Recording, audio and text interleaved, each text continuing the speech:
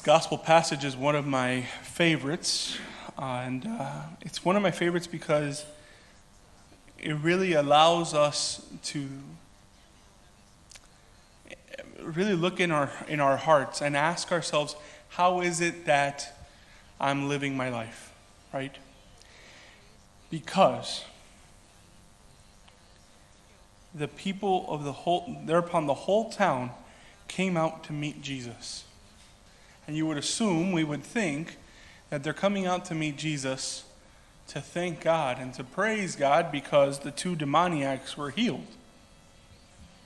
But they come to meet Jesus to beg him to leave their district because he sent out the demons into the swine, and the swine all fell, or they ran to their death by drowning.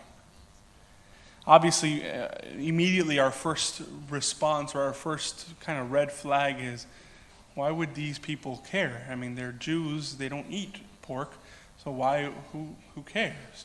Well, the Gadarenes is an area of Gentiles, basically. And so think for a moment that it's December 24th, y no tienen el lechón para la Nochebuena. It becomes a problem. Their livelihood is out the window. And the reason I say that it's good to really take an inventory of our heart is because how do we see the world? How do we see Jesus? Do we see Jesus with the eyes of faith? Really noticing the graces, noticing the beauty of who God is? That we see the goodness of the world, where we see that the healing of the demoniacs? Or are we begging him to leave our district, to leave our town, because you just caused an economic downfall? In every moment of our day, we have a choice to see exactly like these people, exactly like this town in the area of the Gadarenes. In every moment of our day, we have an option to see the blessing or to see it as a curse.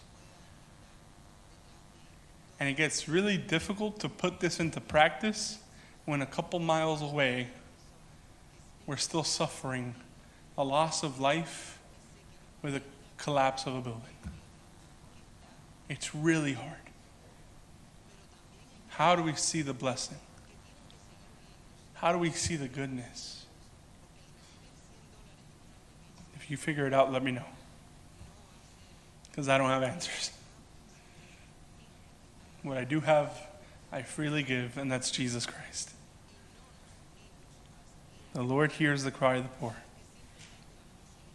If there's one thing for certain, is that the Lord does not abandon us. Whether we like to see everything in the lens of blessing, or whether we like to see everything with the lens of curse, the Lord does not abandon us.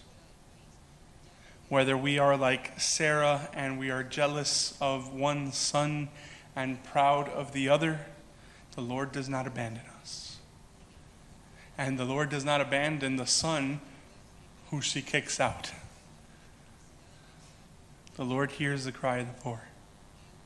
Even in the midst of our own poverty, even in the midst of our own poverty of soul, where we just see everything with curse, or through the lens of curse, instead of seeing it with the lens of blessing, the Lord is still present.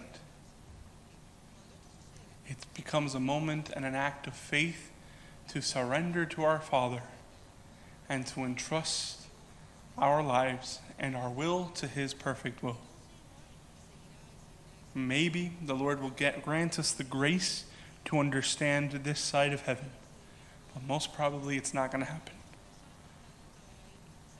If that's the case, then we trust. And it's an act of complete trust. And we continue to ask for the grace to see the world, to see our lives through the lens of blessing. Is it hard? Yes, but it's definitely necessary. Because the world doesn't need more pessimists. The world needs more optimists. And that optimism is rooted in the resurrection of Jesus. We know that death doesn't have the final word. Death is just a little bit louder every now and then. But death does not have the final word. The resurrection of Jesus is where our hope needs to be and the resurrection of Jesus is where our hope is. We don't hope in somebody who just another idea or anything. No, we hope in a person who suffered, died, and rose from the dead, who comes to us, and all we need to do is ask, because the Lord hears the cry of the poor. My dear brothers, as we continue our life, as we approach 1 week of this tragedy in our hometown, as we continue to try to understand life, let's ask for the grace of the Holy Spirit to bestow upon each and every one of us the lens of faith, that we may see everything with the eyes of faith. That all those things where we may see that there's no hope, that there's despair, that there's just utter destruction, that we may be able to focus in on the fact that Jesus Christ is present, and that the Lord is never far away from those who love him, because the Lord hears the cry of the poor.